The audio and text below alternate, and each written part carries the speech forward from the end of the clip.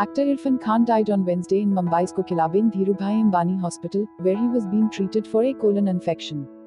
His first ever on-screen appearance was in a movie called Salaam Bombay in the year 1988. He had a very calm demeanor and the way he went about his acting was very unique and precise, which has inspired many actors today. Irrfan Khan was diagnosed with a neuroendocrine tumor in March 2018, soon after which he flew to London for treatment. He returned to India in February 2019 to shoot Angrezi Medium and flew back to London after a brief stay.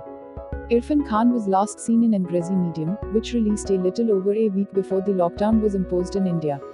So let's celebrate the life of an actor who made everything watchable. From Hustle to Makbul, Heather, Piku and Eve those Siska LED bulb ads. He made everything worth our time. Rest in peace. Thank you for watching this video.